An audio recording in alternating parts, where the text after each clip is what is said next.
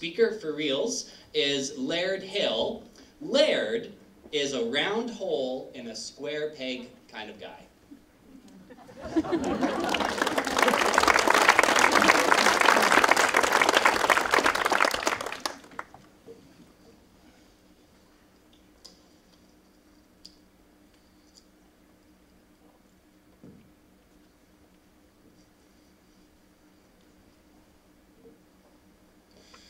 The following 20 pictures were taken by myself or a friend, all within the Calgary area.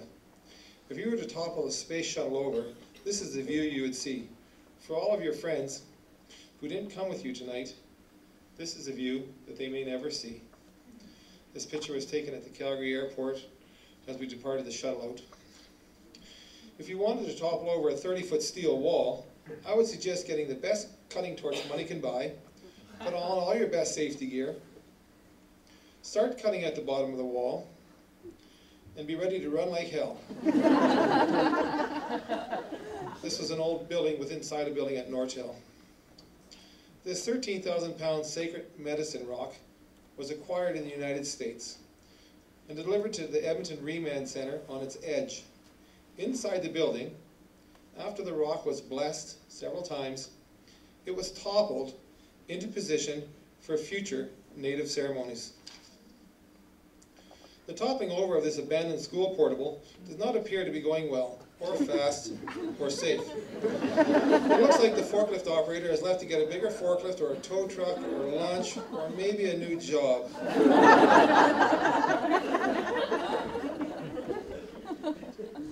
Construction waits for no one in this city. If your generator arrives too late to the Children's Hospital, the walls will already be up. You will have to topple the generator enough to get the radiator through the door opening. Notice the small safety cable on the left, resisting a complete topple. Arriving at the Calgary Stampede early, it appears this bronze cowboy has his hand up to ask the crane operator a question, or possibly to help balance himself from toppling over. I'll leave it for you to decide.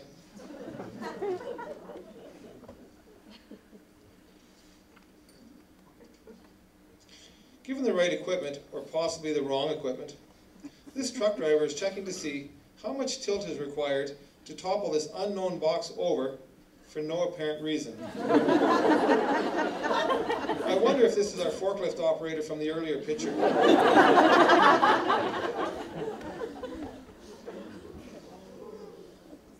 Two professional crane operators are taking extreme care to extract this 47,000-pound heating unit from the 13th floor opening in the side of this 25-story building. Great care is required to avoid both the heating unit or the crane from toppling over when doing a tandem lift.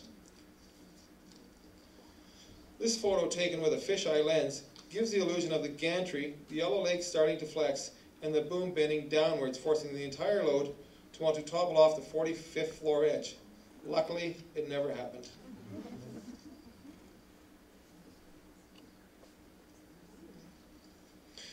This poor guy, it seems, maybe he is considering toppling off the roof edge. This poor guy has no help, it seems.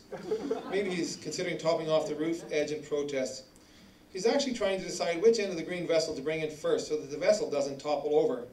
Off to his left, you can see the peaks of Jameson Place building.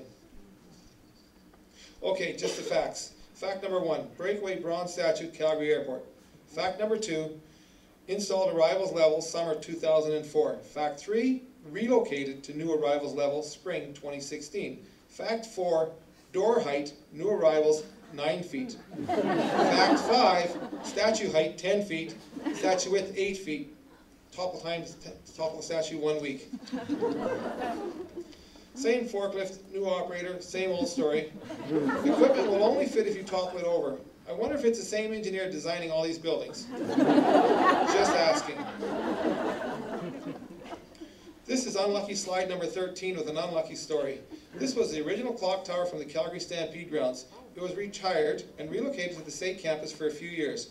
Until more housing was required, the clock tower was toppled over to make ways for condos. The ball in the center was saved and made into an 8-foot disco ball. The oil company who built this office 2 inches wider than their warehouse doors, left it behind when selling the warehouse. The church owners who bought the warehouse wanted it gone.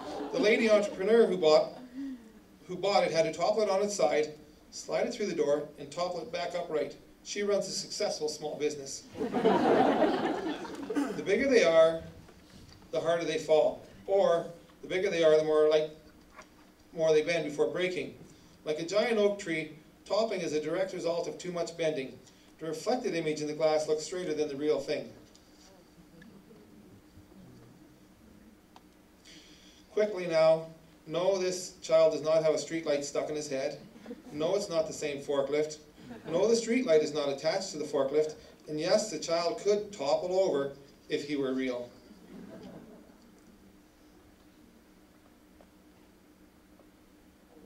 I'm watching the same pictures now. This job went 100% according to plan. The plan being to topple it almost completely over, stick it through the hole in the sidewalk, then go downstairs and topple it back upright. In this photo, we were killing time so that we could charge more. I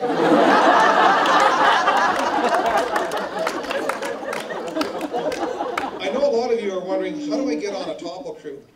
As you can see here, toppling training starts at a very early age. Note the trainer's seat in the back. Skilled topple crew members can be identified by a trademark known as wearing your hat backwards. This second last photo was taken during a Stampede breakfast event. The photographer toppled over when stepping backwards to take this photo. He used it for his workers' compensation claim. Pretty clear shot, all things considered.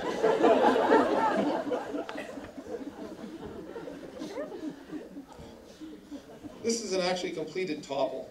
Not all the topple crew trainees make it to the big leagues, as you can tell by his hat choice and lack of experience in toppling. I believe he is now in management.